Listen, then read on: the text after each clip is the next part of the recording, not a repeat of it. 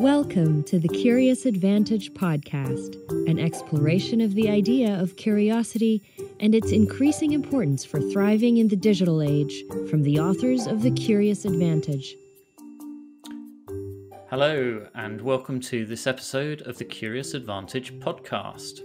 This series is about how individuals and organizations use the power of curiosity to drive success in their lives and businesses, especially in the context of our new digital reality. It brings to life the latest understanding from neuroscience, anthropology, history, business, and behaviourism about curiosity, and makes these useful for everyone. My name is Simon Brown. I'm one of the co-authors of the book The Curious Advantage and the Chief Learning Officer at Novartis. And today I'm here with my co-authors Paul Ashcroft. Hi. And Garrick Jones. Hello. And we're delighted to be joined by Michael Bungay Stanier. Michael is at the forefront of shaping how organisations around the world make being coach-like an essential leadership behaviour and competency. His book, The Coaching Habit, is the best-selling coaching book of this century, with over 1 million copies sold and over 1,000 5-star reviews on Amazon. In 2019, he was named the #1 thought leader in coaching, and he was shortlisted for the Coaching Prize by Thinkers 50, which is the Oscars of management. Michael hosts a popular podcast show, We Will Get Through This, and he's the founder of Box of Crayons, a learning and development company that helps organizations like Microsoft and transform from advice-driven to being curiosity-led. We'll hear more about that.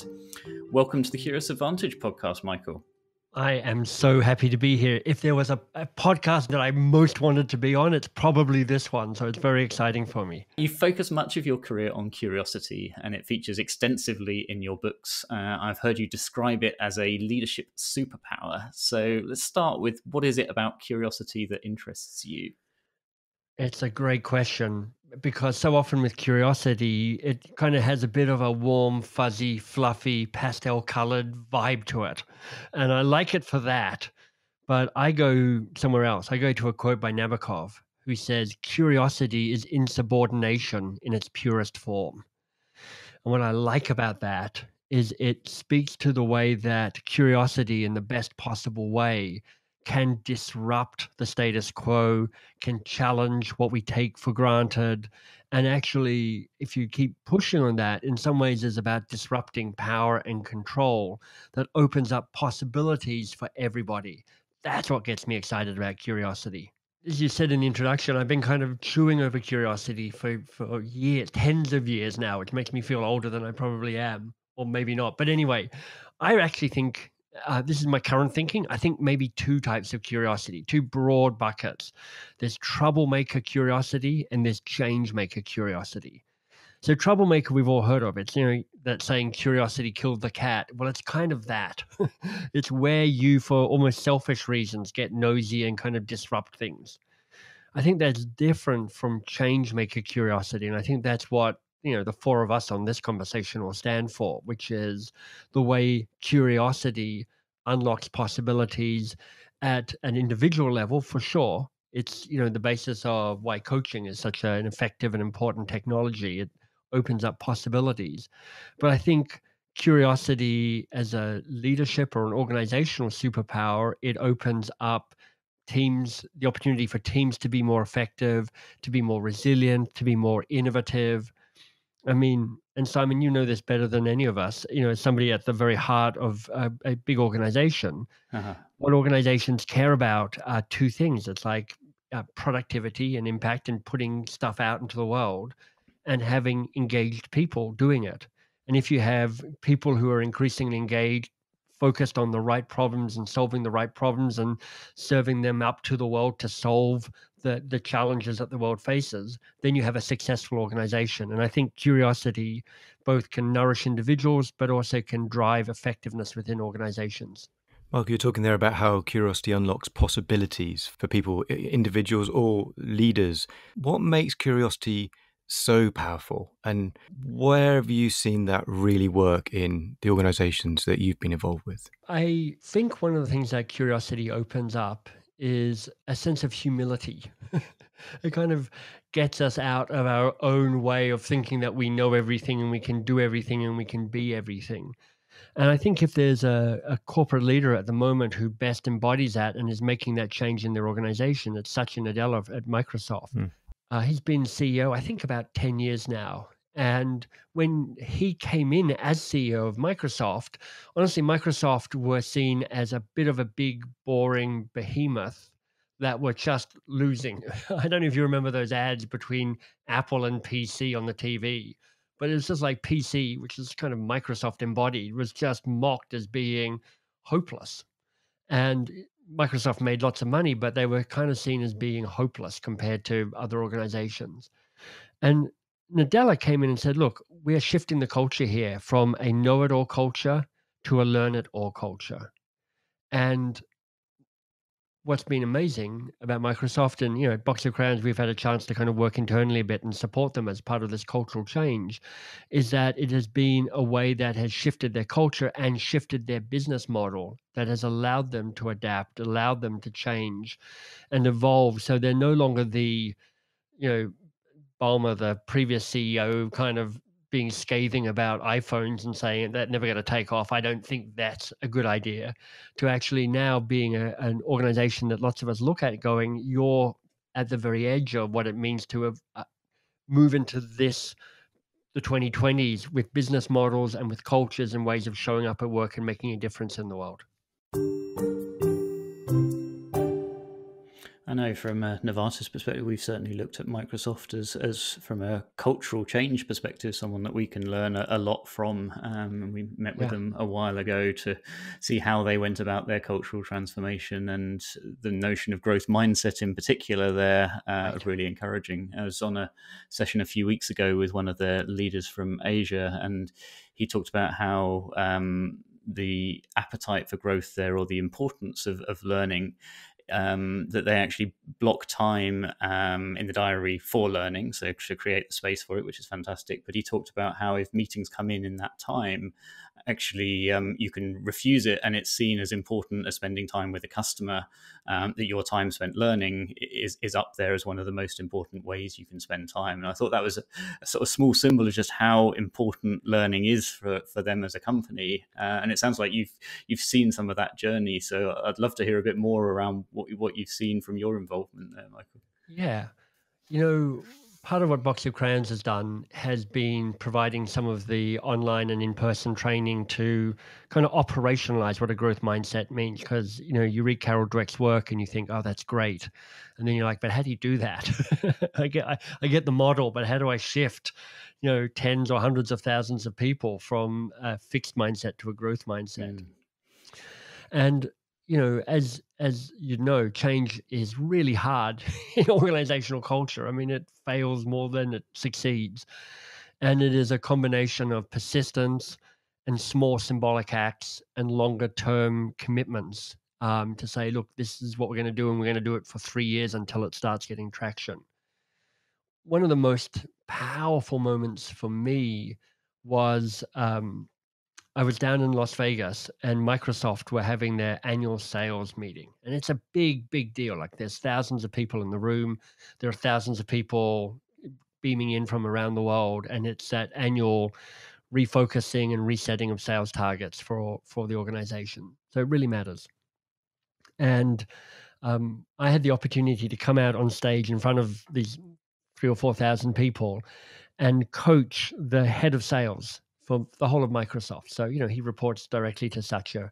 It was a symbolic moment for a number of reasons. The first is because JPC had kind of grown up in Microsoft. He had, been part of Gates and under Balmer and now under Nadella. So he is very much seen as a person who came from the old world of Microsoft. He's got deep, deep roots. But what was really impressive was him being willing to have that humility and that vulnerability and that courage to be coached in front of 4,000 people. And it wasn't, we hadn't prepared the coaching session. It was literally me getting in there and asking him some hard questions, and him being willing to be seen to struggle and kind of be uncomfortable and push deeper into his own learning. And honestly, this still stands as a highlight, I think, of my kind of professional career, because it was this culmination of 20 years of work really to get to that point. And to see this man willing to role model what it means to not be a know-it-all, but to be committed to learn it all and to open up and be vulnerable was just essential to having, those 4,000 people go, look, if JPC is up for this, then I can do the learning. I can commit to shifting and changing my own behavior, which of course, it's thousands of people shifting their own behavior, which is what shifts a corporate behavior, a culture. Absolutely seen that. So we have our unboss principle as well. And I think back to a year ago, I saw a similar piece with our CEO going through on stage with some of our leaders, a similarly very personal journey like that. And I think it's hugely powerful to change the culture around the organization when you have leaders who are prepared to be vulnerable and authentic in front of others. And a hugely powerful symbol. I've seen your CEO speak a number of times, and he is a wonderful embodiment of so much of what you stand for at Novartis.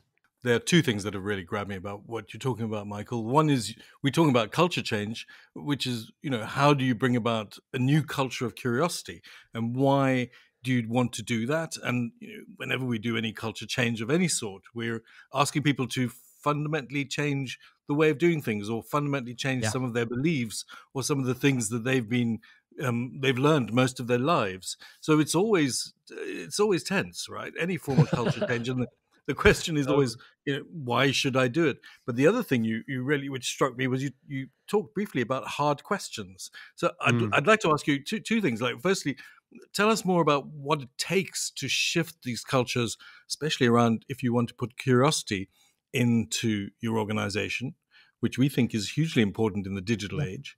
And secondly, hard questions. What's that about?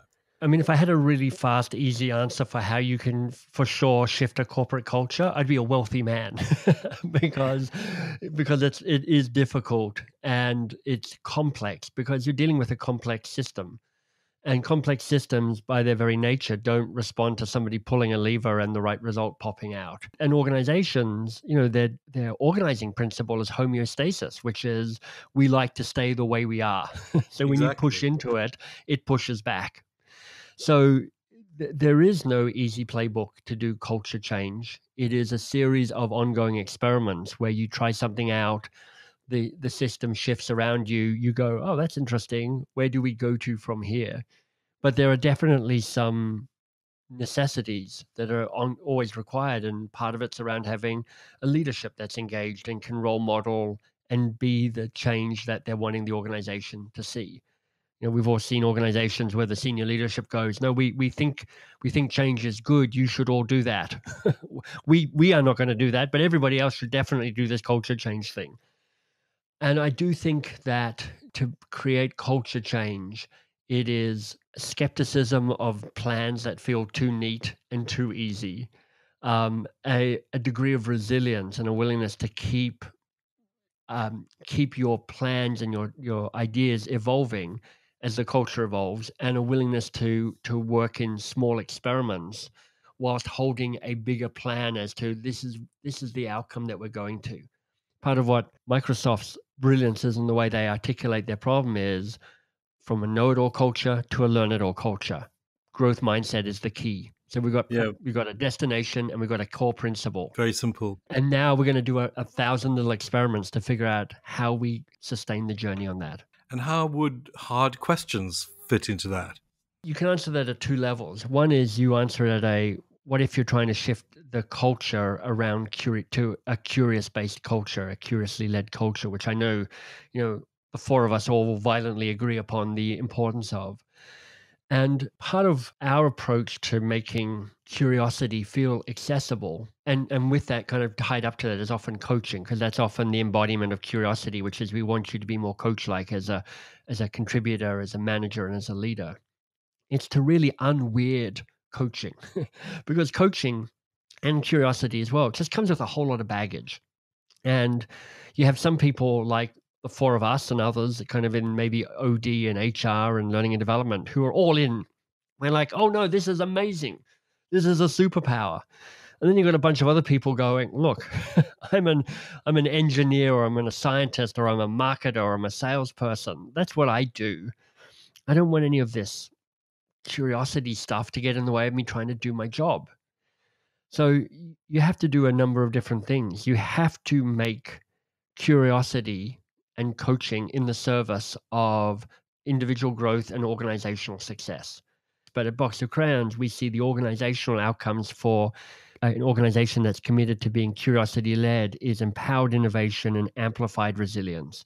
So you're more able to navigate the slings and arrows of our difficult world, and you're more able to keep inventing the stuff that makes blue ocean strategy and makes you different from the people around you. If we just said be curious for the sake of curiosity, nobody's going to buy that. Nobody's going to support that. That's right. Then at an individual level, you're like, okay, so what questions are good? When I was writing The Coaching Habit 4 or 5 years ago, I'd spent 20 years collecting good questions. So I had hundreds. My original idea was to write a book with like my favorite 181 questions in it. And I wrote that book, and it was a terrible book.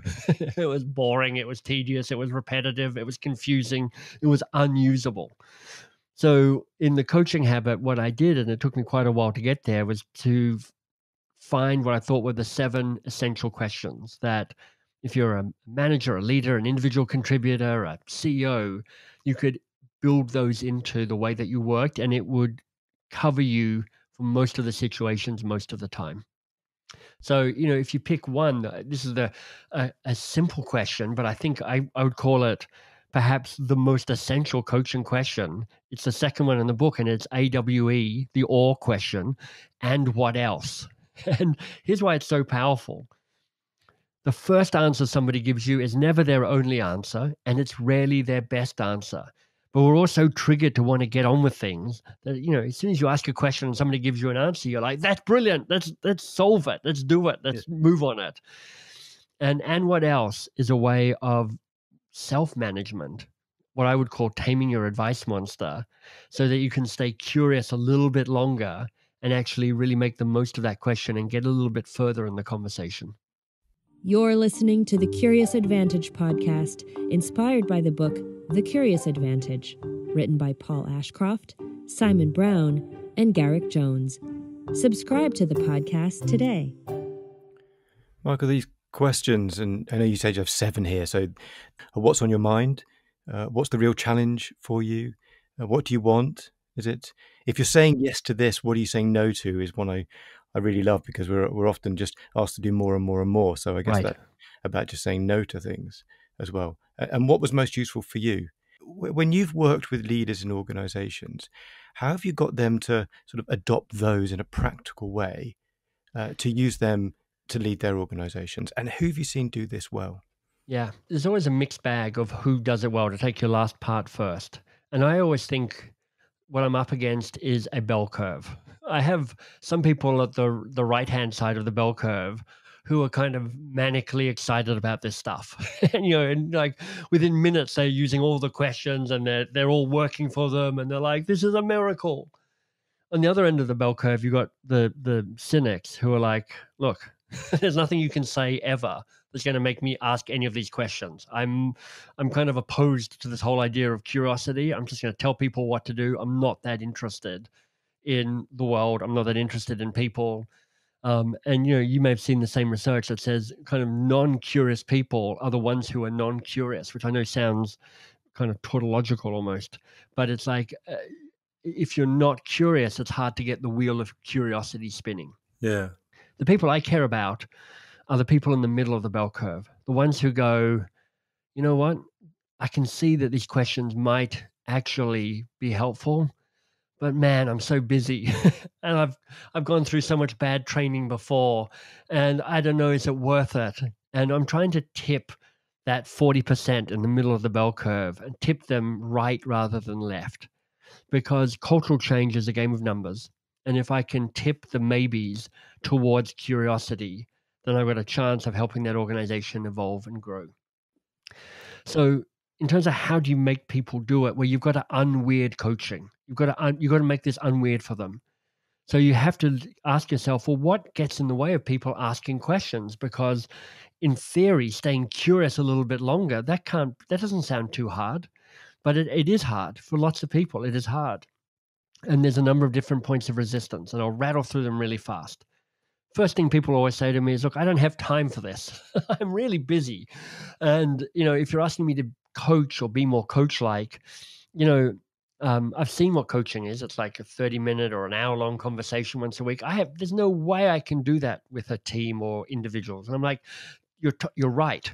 If you can't coach in 10 minutes or less, you do not have time to coach. And then they go, Michael, amazing. Coaching in 10 minutes or less, I would love to learn that. But even if I did, I still don't have time to coach because I can't add coaching on to an obligations that I already have because I am already overcommitted. I've got emails unanswered. I've got meetings that I flake out on. I'm taking work home. I'm already working all the time. I can't add coaching to what I'm currently doing. And I would say, exactly, you can't. You've got to think of this as transformative. You're transforming what you currently do, not trying to pour water into a full glass. You're trying to turn that glass of water into something else, maybe a good whiskey or something. Then people go, all right, but Michael, I don't want to be a coach because I've met coaches and they're all slightly nuts. Whether it's like a executive coach or a life coach or a sports coach, I've met the outliers of those people and I just don't want to be that. Like I said before, I'm a normal person trying to do a normal job. And what we say at Box of Crayons is like, exactly. We don't want you to be a coach. We want you to be you in your role, being more coach-like. We want you to see coaching not as a profession, but as a leadership behavior. The fourth resistance is people going, all right, confession. What are we talking about here?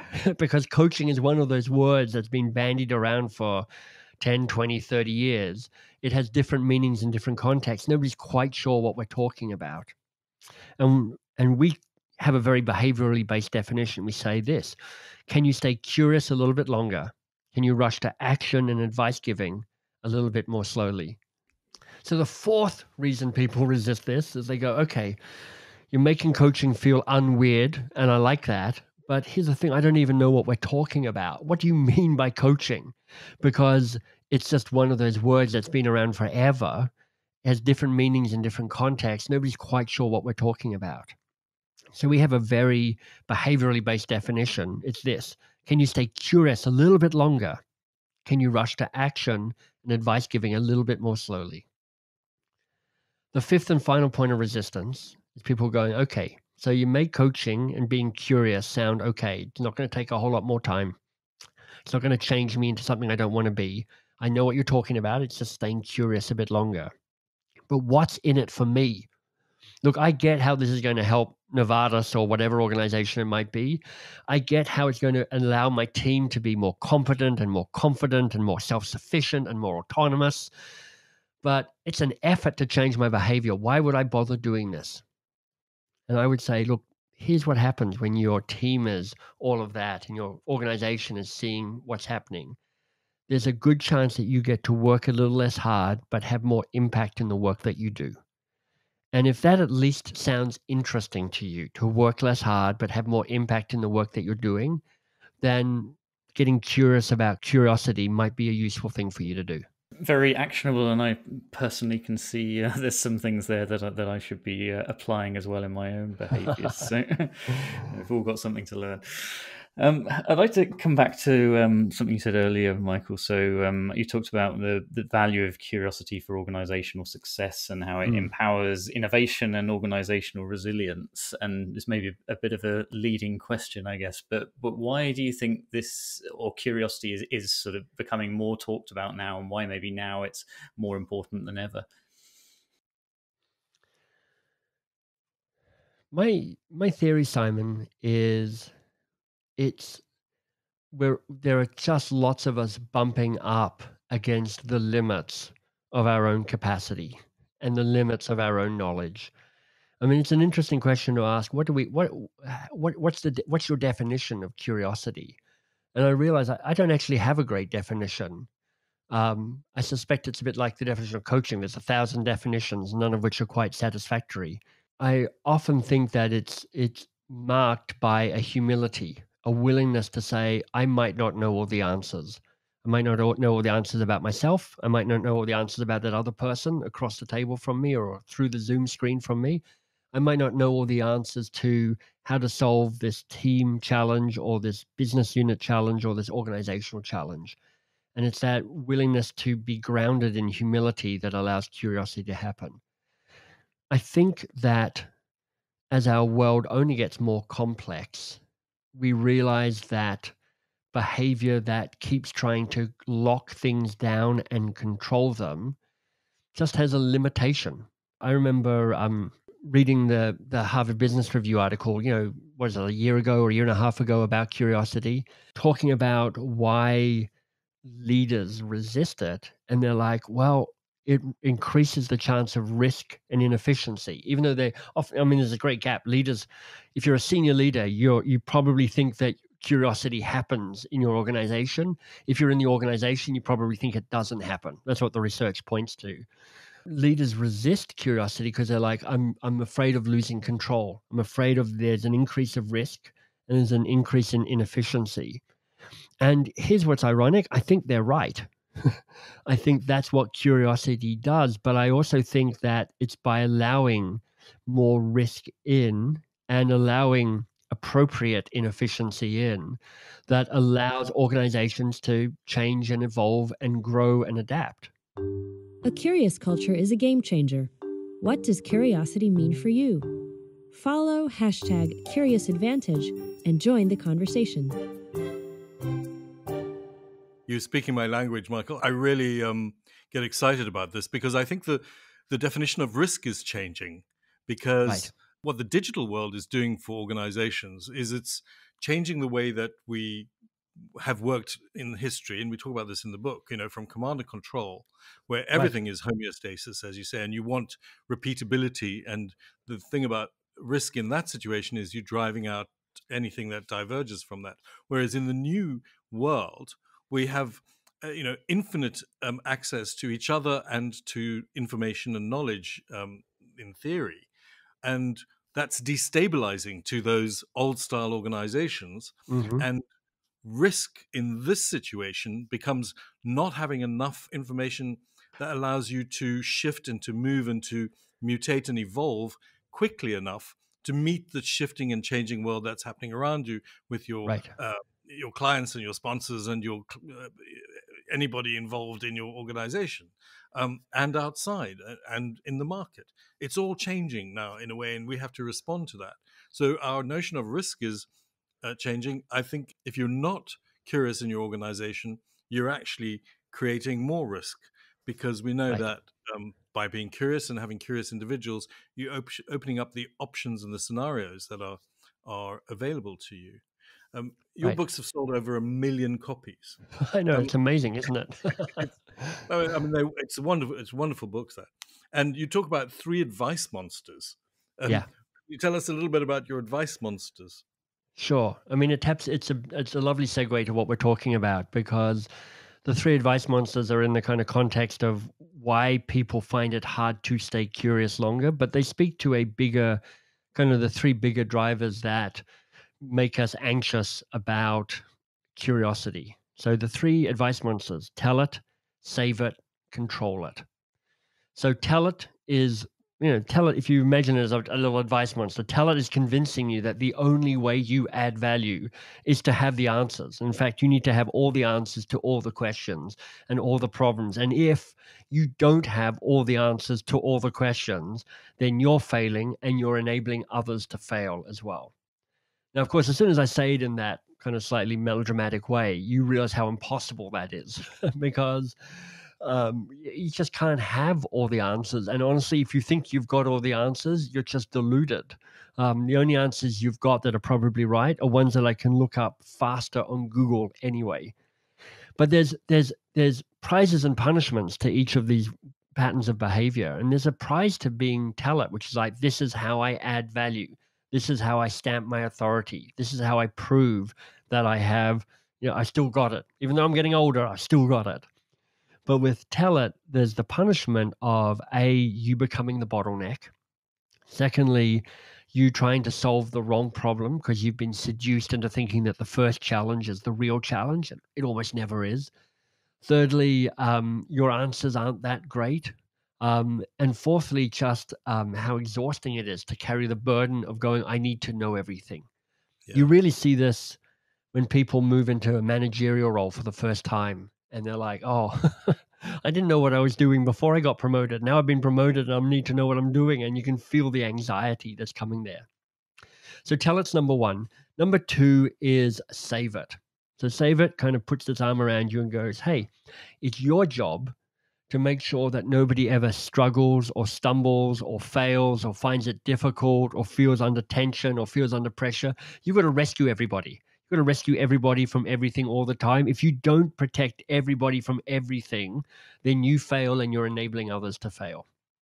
Again, when I put it in that melodramatic way, it's like you realize how impossible that is. But lots of us carry this weight, which is it's my job to keep everybody safe.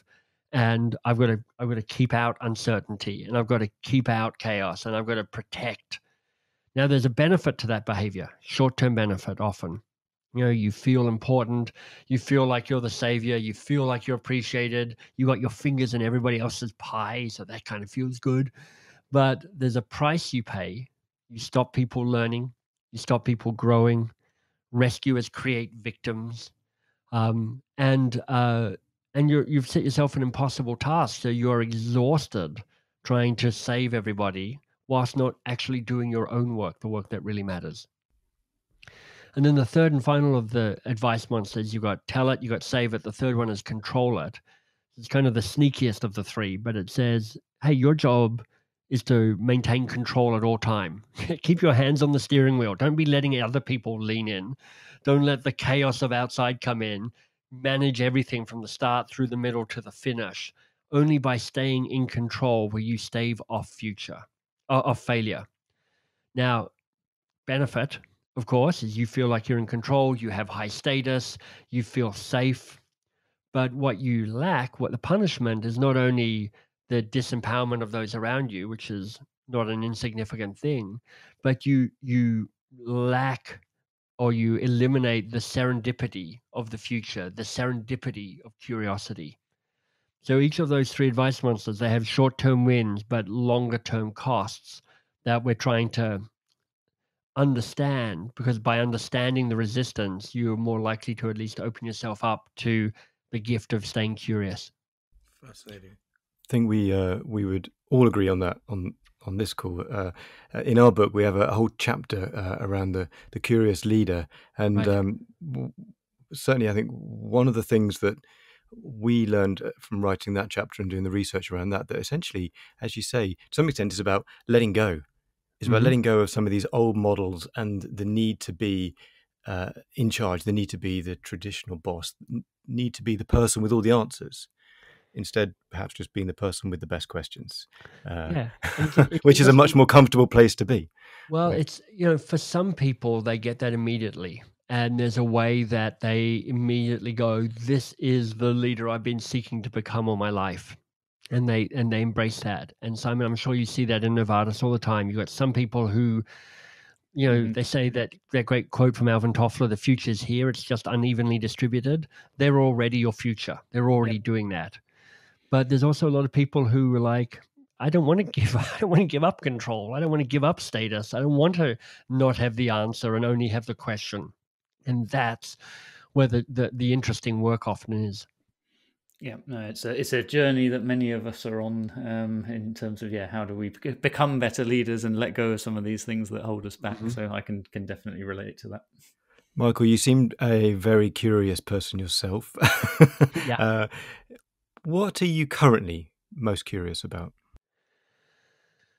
I am trying to have a better understanding of complexity and how once you see the world as a complex system, it changes the way how you think about change, and it changes the way you think about power and control.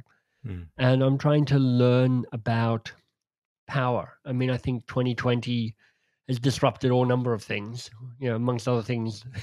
How confident are you about being certain around stuff? Because whatever your plan was at the start of 2020, it's not your plan now. But, with things like Black Lives Matter and the like, and I'm a straight, white, overeducated, English-speaking man in Canada, I basically get dealt all the privilege cards. And so I am really interested to ask myself, what does it take to allow power to be shared or given away? How does power work? Because so often power rumbles along below the surface. We don't really talk about it. You look at a Novartis org chart and you go, does this tell me how power works in Novartis? Well, not really. So it's like, how does power work? And I think that's a learning piece for me, in part because it keeps challenging me around what power do I hold that I'm unconscious about. I think if you can crack that one, then that's a many million seller book in there. Exactly. And we've covered some fantastic areas from points of resistance to curiosity as troublemaker or changemaker to culture and the complex system and advice monsters. From all of those things, if there's one thing that our listeners should take away, what would that be, or what tips would you have for them to become more curious? Well, I'm definitely not going to give anybody advice on what they should take away from a podcast. It feels like it would be anti-curiosity. But I will ask the question that is the 7th question in the Coaching Habit book, and it's the learning question. And it's a really powerful question to ask at the end of any interaction, whether you're listening to a podcast or you're in conversation with somebody. And it's to ask every listener, well, what was most useful or most valuable here for you? And I'm asking that because I know by asking it, it forces you to make connections in your brain that you might not otherwise make. And I'm making this podcast more of a valuable experience for you. I'm also, because I'm a fellow podcaster, so I know the importance of this. If you're now thinking to yourself, actually, there was something useful or valuable about this conversation, well, then I'd encourage you to go to Apple Podcasts or Stitcher or wherever and write a review for the podcast saying, this episode's particularly awesome. This is what I learned from it. You should listen to it too, because if you're running a podcast, a little bit of love from the listeners is always really appreciated. So take what's most useful or most valuable, share it with yourself, and then share it on a review. I love that, and I think we need to build that into our close on future shows. Actually, I think that's great, and we always love feedback from our listeners. So, what a great way to close! So, thank you so much for joining us, Michael. My pleasure, Simon, Garrick, and Paul. Thank you so much for having me along today. Oh, thank you. Thank you for listening to the Curious Advantage podcast. The Curious Advantage book is now available to purchase on Amazon. Stay tuned for the next episode and keep exploring curiously. This podcast is produced by Aliki Palinelli and John McGinty and edited by Jill Damatak-Futter.